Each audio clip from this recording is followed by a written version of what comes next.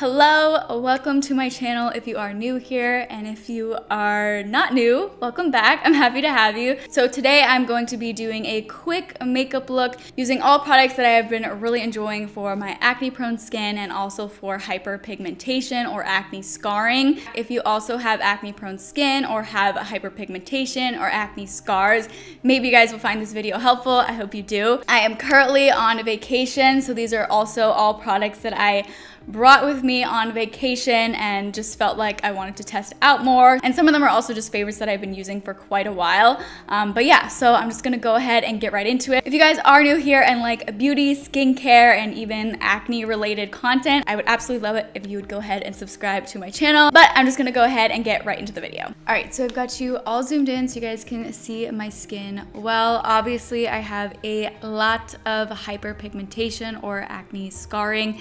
Technically, it's not scarring. I guess hyperpigmentation is kind of a form of scarring, but scarring is normally technically when there are like dips or like indentations. I actually just have leftover pigmentation, which is not fun at all. Really, any type of scarring is not fun.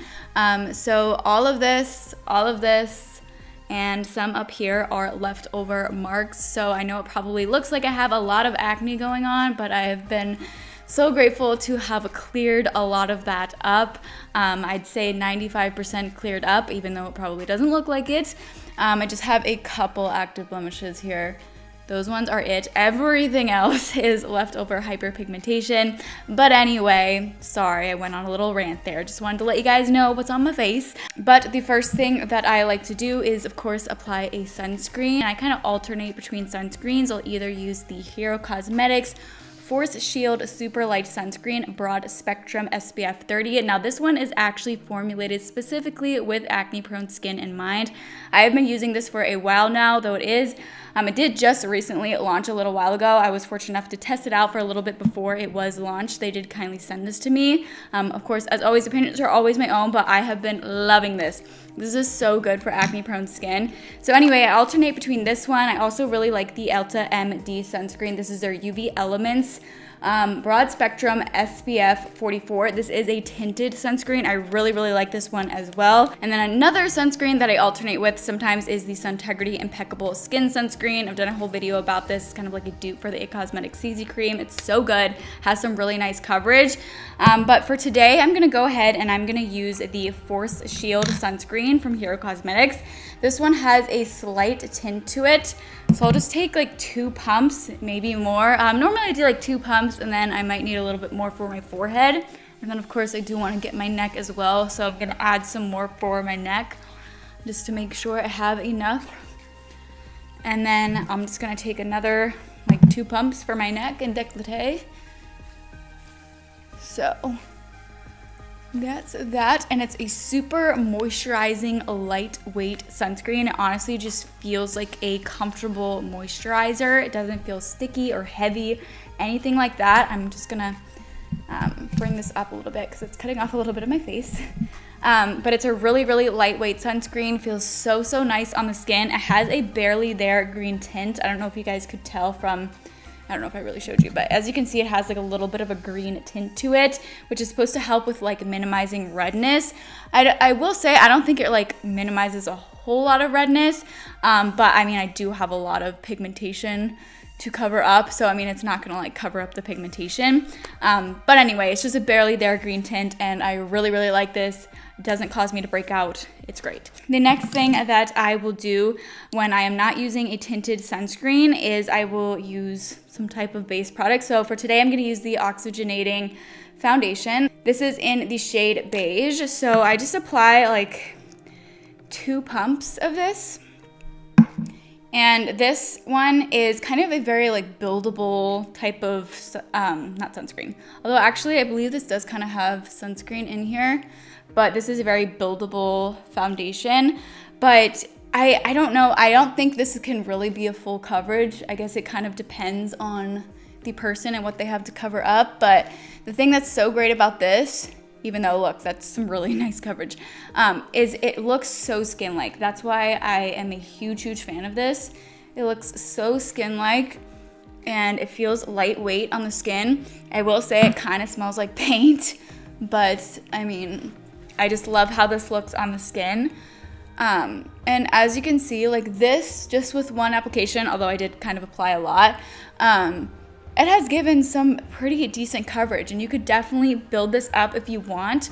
But what I'll just do is I will use just one layer of this, and then I will go in with the concealer to kind of spot conceal any of the other areas rather than building up a foundation everywhere, just because I feel like doing just a concealer in certain areas prevents it from looking cakey possibly, because sometimes when you apply like several layers of a foundation, it can look cakey. I really don't have that issue with this one though, but I just like to not apply too many layers of foundation. So then a concealer that I absolutely love, love, love, and I have been using for a long, long time is the Fit Glow Beauty Conceal Plus. This is a favorite of mine. I have this in the shade C3. This is such a good full coverage concealer. So if you do have acne-prone skin and hyperpigmentation and you want a concealer that is going to give you some good coverage, then this is a great one, and I definitely recommend that you check it out. It is so, so good, and I do not personally think that it causes me to break out, so that's obviously important when you have acne-prone skin. I don't think that it makes me break out, and I totally meant to dampen my sponge, but I didn't. So anyway, I'm just gonna blend this in with my fingers first, and then I'll go in with a sponge. But like, look at that. That is such good coverage. It does such a good job at covering up any acne scars or hyperpigmentation that you might have. And it also, even though it is full coverage, it doesn't look heavy. Like, it doesn't look like you have a large amount of makeup on. I mean, if you look close, like, you can see makeup, but it also looks skin-like. Hopefully you guys can like kind of get what I'm saying. Is like, it still looks skin-like. It doesn't look cakey or like patchy or dry, which is really, really nice. So then I'm just going in with this Real Techniques sponge, going over it all just to make sure it's really nicely blended. And then of course blend like the foundation down the neck so it's even. Next, I'm gonna use the Ilia Beauty True Skin Serum Concealer. I have this in the shade SC 1.75 Burdock. So I'm just gonna take a little bit of this under the eyes. I've been liking this shade under the eyes because it is a little bit brightening. I haven't really been using this one to spot conceal, but it's a really nice like under eye concealer, though you could totally use it for spot concealing too, but I find that this is like a medium kind of coverage. Now there is the base. You guys can see that a lot of that hyperpigmentation is now covered up, so we have a pretty nice base. I really like this combination. I think that it works really well. It looks really nice on the skin. It looks pretty natural, and it also gives like a nice glow, which I really like. I don't really like a super like dry finish foundation or base. I like something that has a little bit of a glow.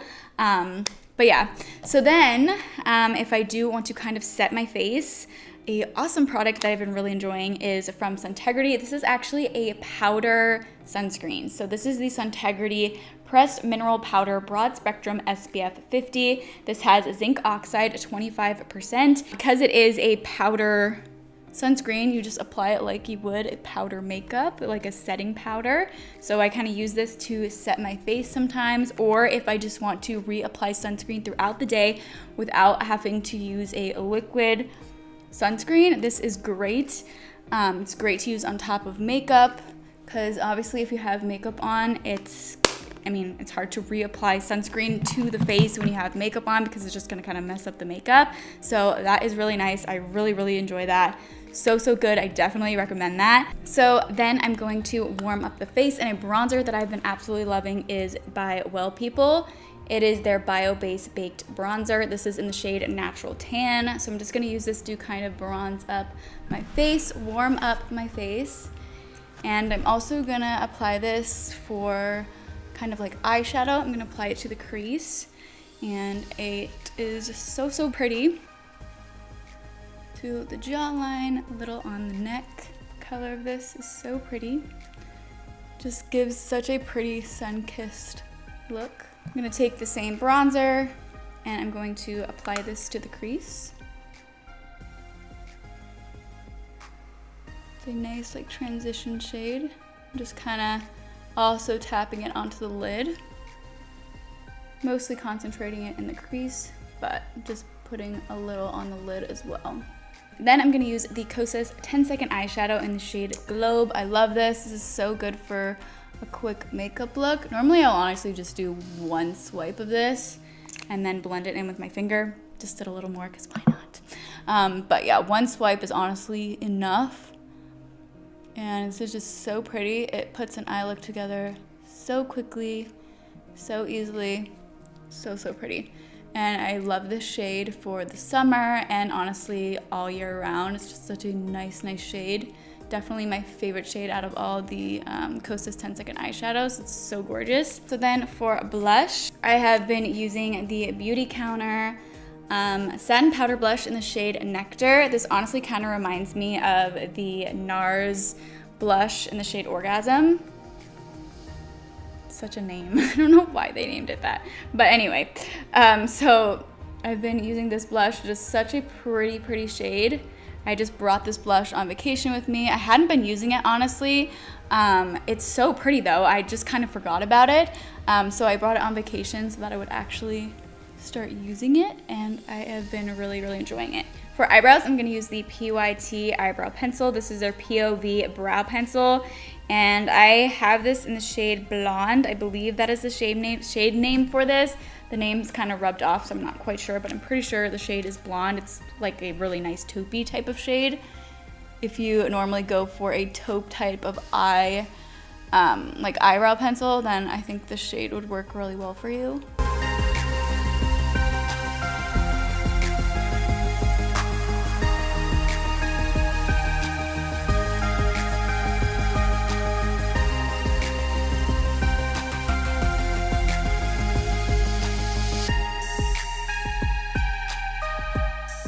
Another eyebrow product that I've been using a lot recently is the Merit Beauty Brow Pomade. This is really nice. This is in the shade Blonde. It's so good. I really enjoy this. It's great for a quick eyebrow type of look. It's just like a brow gel type of product.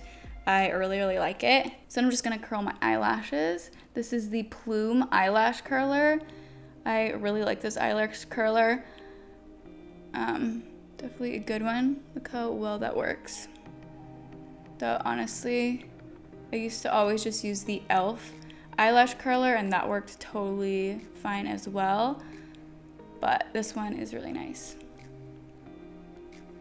The mascara that I have been using recently is the Fit Glow Beauty Mascara. They actually just recently redid the wand a little bit. This is now their, let's see. So this is their Good Lash Plus Mascara.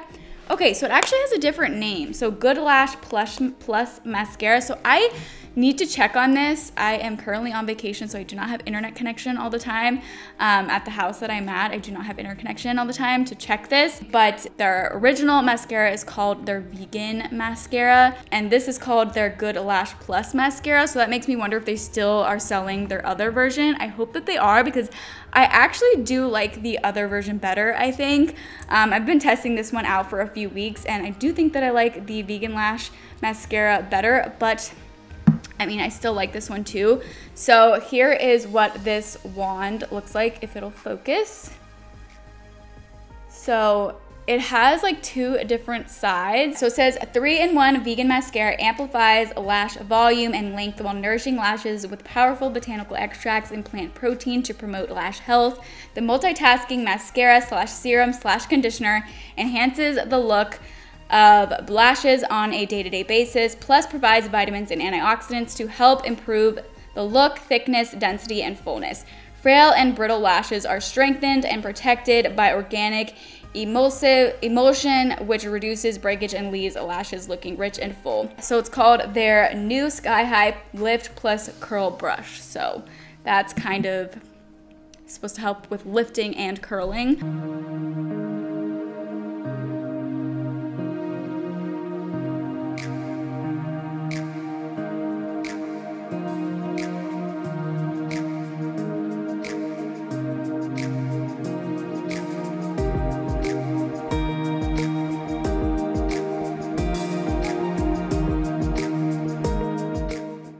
so then a fun highlighter that I've been using. This is from Ritual de Fille. This is their Metamorphic highlighter. This is in the shade High Priestess. This is a really, really fun shade. It kind of has like that like galactic shift to it, I want to say.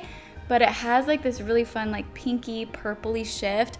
I don't know if you guys can see that, but it's so fun, so pretty. It kind of gives you like those unicorn vibes or galactic vibes, I want to say. So I'm just going to apply a little bit of this to the tops of the cheekbones. So hopefully you guys can kind of see what I'm talking about, where it has like that like purpley pinky shift, but it's so, so pretty.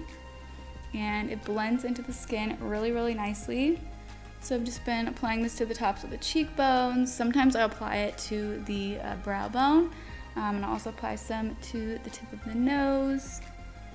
Maybe a little on the Cupid's bow, but this is so pretty and so fun. So then for the lips, I have been using the Kosas lipstick. This is their weightless lip color in the shade Rosewater. Or I've also been using the Henne Organics tinted lip balm, their luxury tinted lip balm, in the shade Sunlit, which is one of their new shades. It's a really pretty everyday pink shade. That one is great for like just like a tinted lip balm, but this one, you know, this lipstick does have more pigment. So if I want more pigment, I've been going for this one. So today I'm just gonna use this one.